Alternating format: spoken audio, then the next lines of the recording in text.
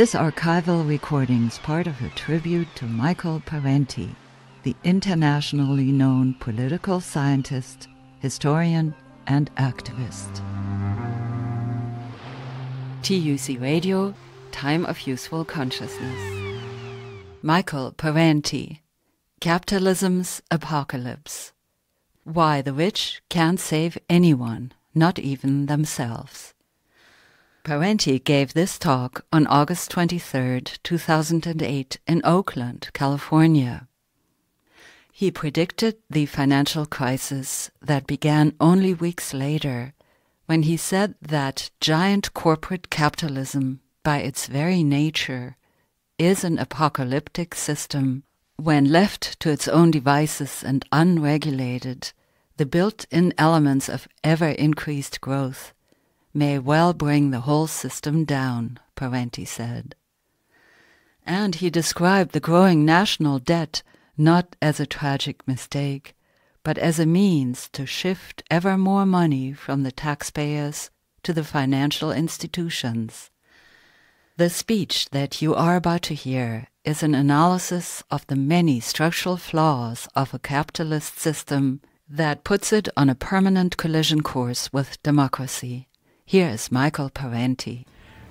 First off, I think we should notice that there's a close relationship between capitalism and democracy.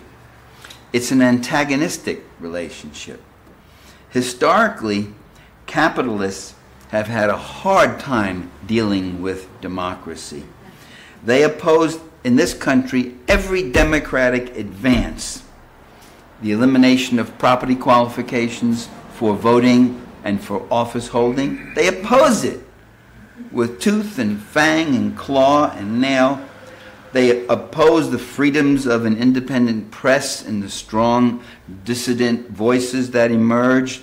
They opposed mass demonstrations of dissent.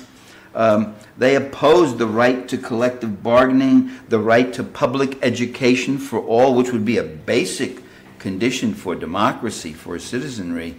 They opposed that. They fought against it for generations. They opposed the living wage and safe work conditions, which is a democratic condition. They opposed direct elections of office holders in many cases, even to today. Today, they oppose the direct election of the president. They're sticking with the electoral college, which of course favors these small states, giving them a very loaded additional vote. And those small states usually go Republican, the red states. They opposed more equitable and more democratic modes of representation. They opposed proportional representation. They've gotten a good deal of proportional representation undone in Italy, getting rid of then the whole multi-party social democracy, and so you've got these two left of center, right of center parties, and it begins to resemble the American alignment in terms of how politics go. They oppose easy access to the ballot. Today, as you see, conservatives, staunch warriors of capitalism, are passing laws in states like Missouri which require proof of birth. There was that case of the one woman who was 80-something, 85, 86, who had been voting for half a century or more, and who now suddenly had to write to Mississippi to get her birth certificate, and there was no record of it. So she's being disfranchised by these laws. It is their goal to disfranchise, to limit, to constrict, to undermine, to dilute democracy, while keeping certain democratic forms, because those forms legitimate the system and they convince people that they're free and they're self-selecting in their rulers. So we should keep in mind that capitalists, historically speaking, have had a near impossible time trying to act democratic. They often cannot even abide by their own constitution. I mean, it's their constitution. It's not all that democratic. It's full of all sorts of little rigs and snares and whatever else. So to defend their unfair privileges and exploitations, they must act unfairly, undemocratically, and unconstitutionally, using force and violence, deception and manipulation. You know, Eugene Victor Debs, the great American labor leader we know, socialist, he became aware of some of this when he was thrown in jail for struggling for the rights of working people. I mean, there he was, you know, if you ever been roughed up and thrown in jail, you have time in jail, you could feel the bruise, or the cop hit me here, oh, he hit me here, oh, and so you're sitting there and you're feeling your aches and knocks. I speak from experience on 2 occasions. And it really gets you thinking about the democracy that you live in. You know, you say, Jesus, what a democracy. God, thank God for American democracy. Debs, thrown in jail for struggling for the rights of working people, he came to the conclusion that the state was not a neutral arbiter. That's funny. Well, here's a dispute between 2 private interests. Capital and labor, the owners of this factory and the people who work in the factory. There's 2 private interests. Why does the state come down so heavily on the side of one particular private interest? Why does it come down on the side of capital at such a cost to labor and with such brutality? So Debs came to the realization, as just a regular trade union leader who was trying to organize unions to get people a little more pay, better pay and all that, Debs come to the conclusion that capitalism was not just an economic system, but it was a whole social order that rigged the rules in its favor. And with that realization, of course, he was transforming himself from a labor leader to a socialist leader. While still being a labor leader. They're not mutually exclusive, of course. Now, while uneasy with democracy, while fearful of democracy, the capitalist class and their spokespersons and such make a big play about claiming democracy as their invention. They claim to be its progenitors, even as they subvert it, not only at home, but abroad. In the last half century, the leading capitalist states have undermined, attacked, and destroyed political reform movements and revolutionary movements in countries throughout South America, Central America, Africa, the Middle East. And I'm talking about the Middle East, where we never think, oh, there's no democracy, and this phony president waged a war on Iraq to teach them democracy. Well, the Iraqis had a democratic revolution back in 1958, you know. It was a wonderful thing, broad-based coalition with all sorts of groups, and it was slowly undermined and destroyed through violence and assassination and everything else. The leader of the counter-revolutionary movement was a guy who was trained, equipped, advised, and backed by the CIA. His name was Saddam Hussein. You never hear about it. Whenever they talk about Saddam Hussein over the last 5 years, they always start like he was born in 2001 or something, you know. So they resist democratization not only at home, but abroad. The capitalist state has 2 core functions. The first is obviously to maintain and advance the interests of capital accumulation, to keep that whole process going. And that's the one we on the left usually focus on. There's another function which nobody seems to talk about much. That's the function of protecting the capitalist system against the capitalists, saving capitalism from itself, because it is a self-devouring beast. It will eat everything in sight, and when there isn't anything else to eat, or sometimes there may be, but then there's this other juicy thing that it sees, it carries its own tail, and it starts to devour its own tail. There's a number of Latin American countries where you had near meltdowns. Brazil, remember that? I think Chile for a while. I mean, the most notably one in the late 90s was Argentina, where the whole thing went. That was a failure of the capitalist state to rein in the capitalists. They will go and they will plunder and they will pillage their own, if they can make a quick profit. If I could get the entire money stream that's going into this auto factory and walk away with $80 million, what the hell do I want the auto factory for? What do I care about that? I'm not interested in seeing that you get cars or refrigerators or food or clothing. I'm not in that business. I'm in the business of making a profit. Well, Argentina, it got so bad, you know what's happened since then. Workers started taking over these factories and businesses and refurbishing them and building them. Said, who needs the bosses? What did the boss ever do if we can just scrape together some capital and this and that?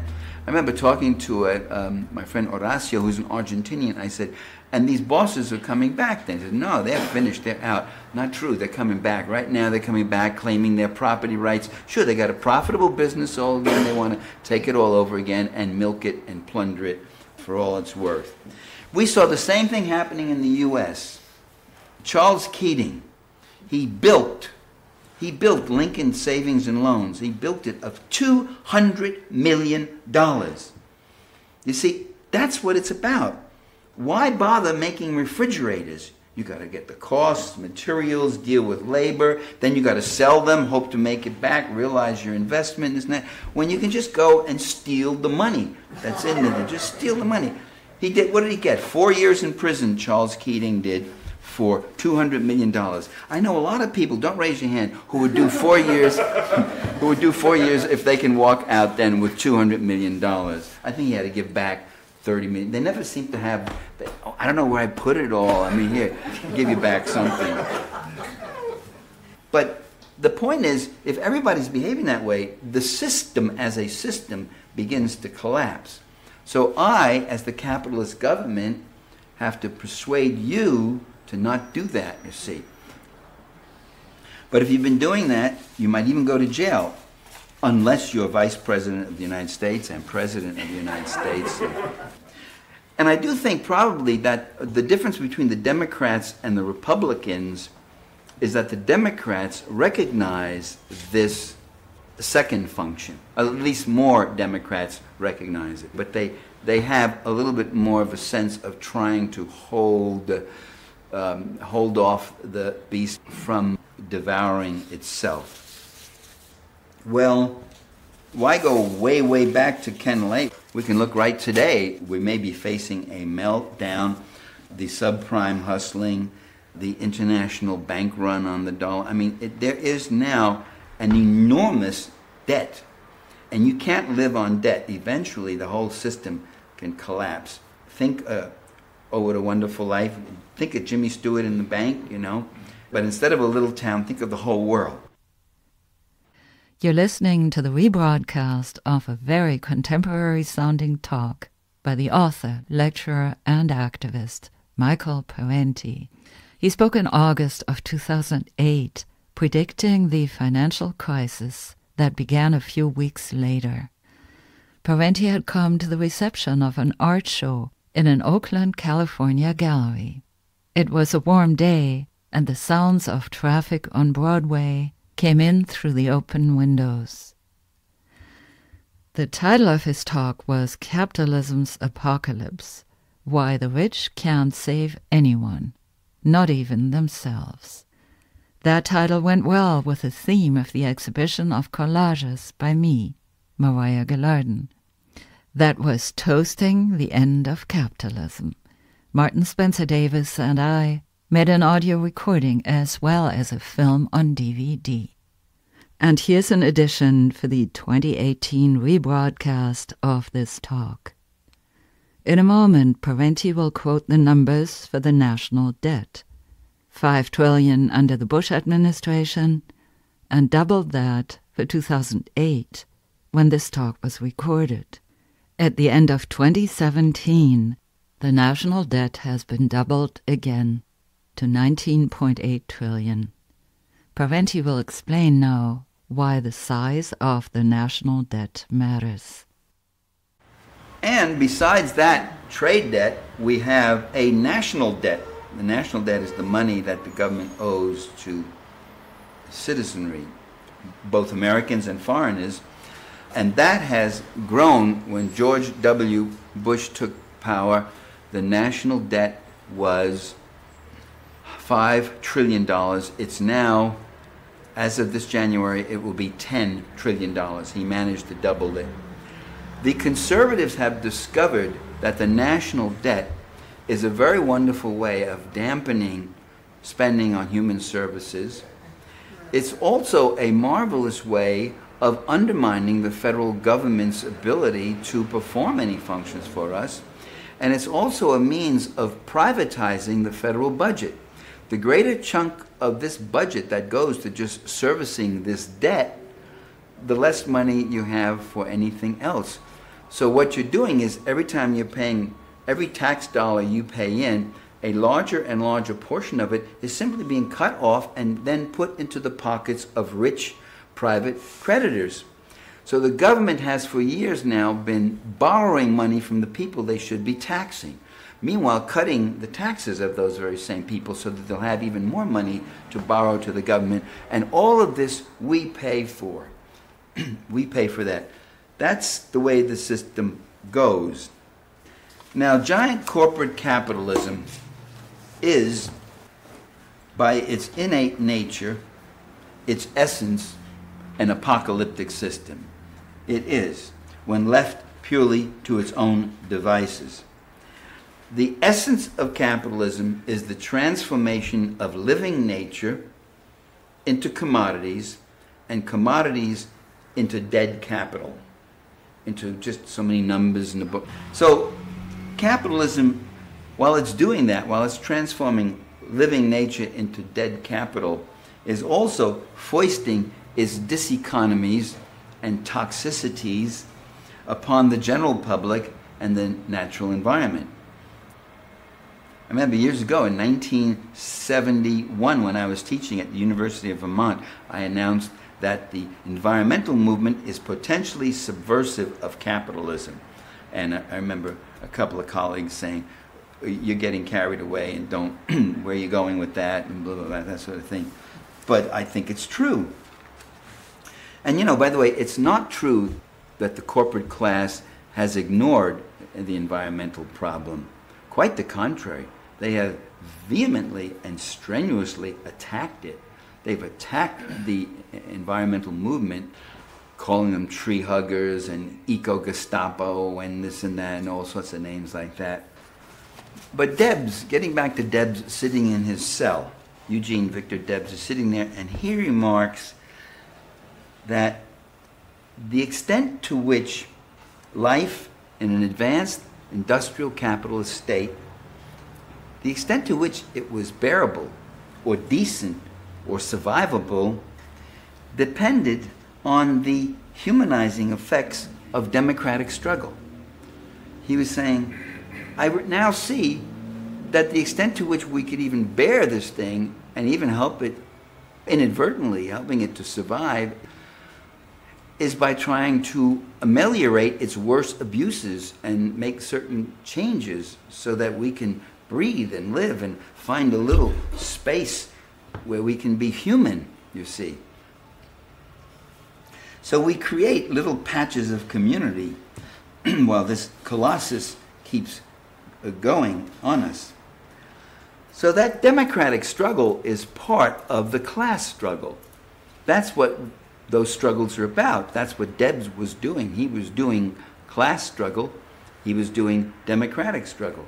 He ended up, when he got out of jail, getting thrown back into jail by that great believer of democracy, Woodrow Wilson, for opposing World War I and saying this is a war that the working people of Europe and of America have no interest in. It's not something we should be fighting and all that sort of thing. He went back to jail for that one.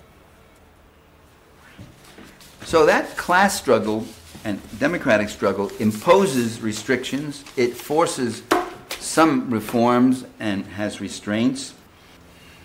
But that's about it. Well, is capitalism a successful system? I mean, they've been crowing, ever since 1991, too, with the overthrow of the Soviet Union. They've been crowing about capitalism is the successful system, is the system that delivers the goods. It's brought us all this good life. Is it a successful system? I would argue yes and no, depending upon what is your position in the social order. You tend to see social reality according to the position you occupy in the social structure. And not only tend to see, it's not just a perceptual thing, it's also an actual material reality. Let's start with the capitalist leaders, those who are both state leaders, those who are rich, among the richest up there in that top fraction of 1%. It's not the top 1 or 2%. It's about 0.04 of 1% really owns the lion's share, most of what's going on. And they're the ones who make this enormous wealth. All right, George W. Bush is one of those people.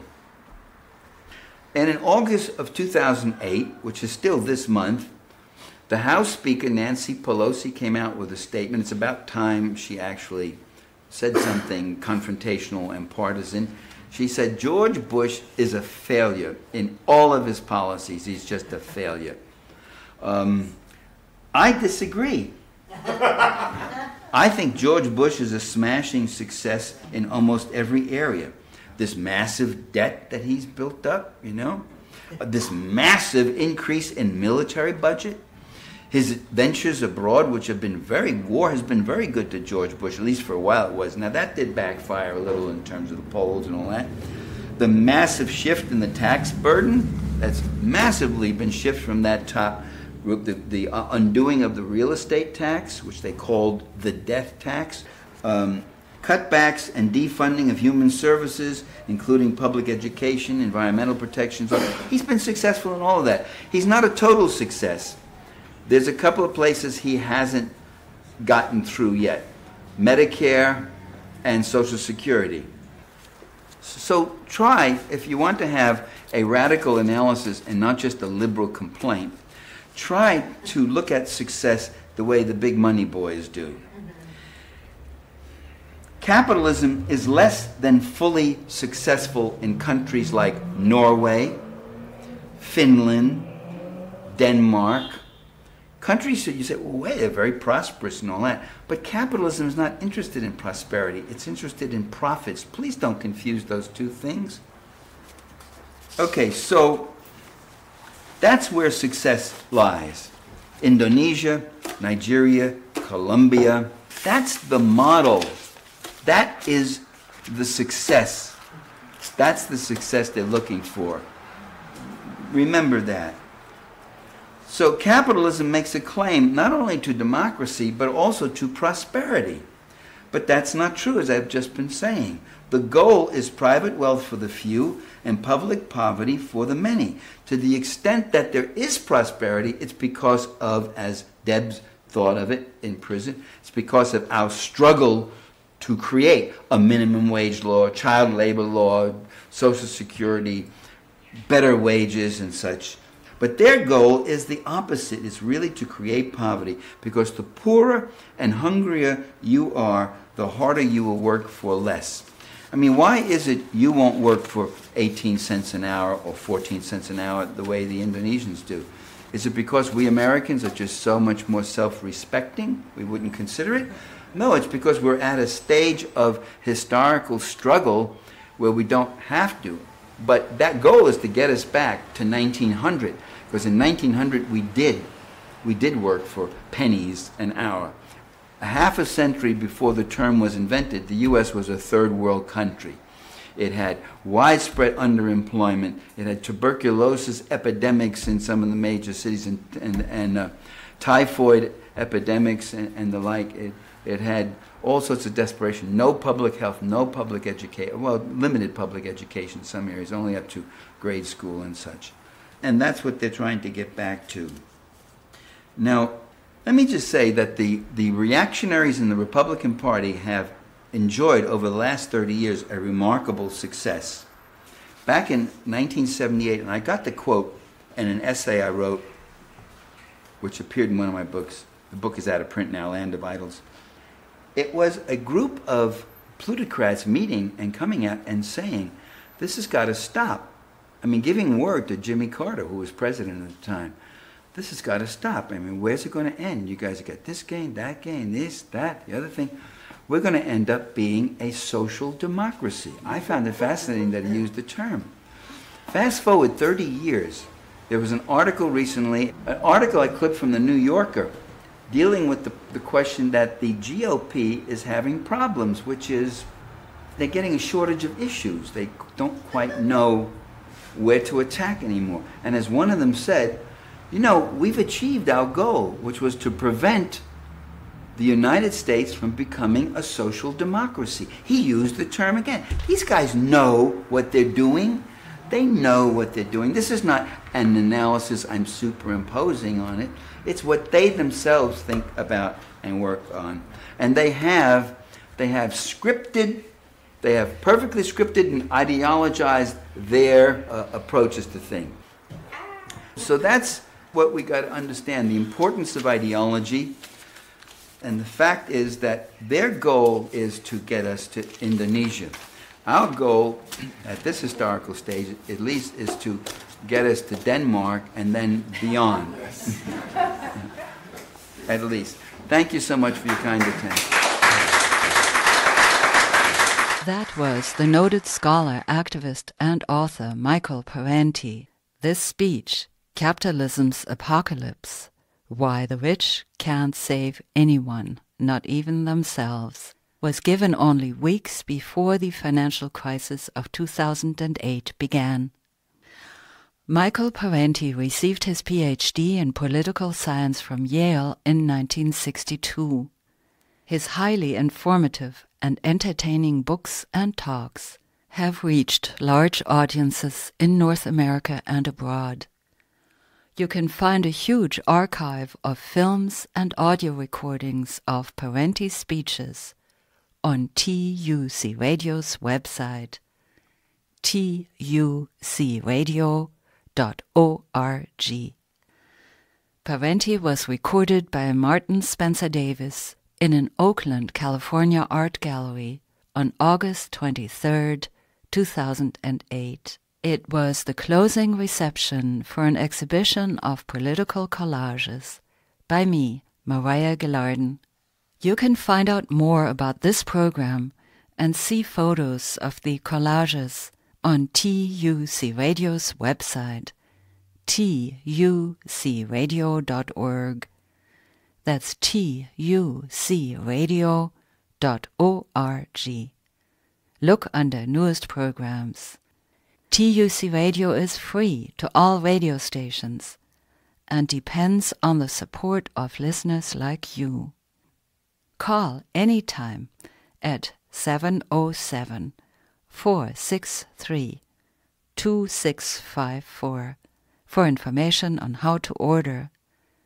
You can get your CD or a film of this talk on DVD, by mail, or online on TUC Radio's secure website, tucradio.org. My name is Maria Gilardin. Thank you for listening.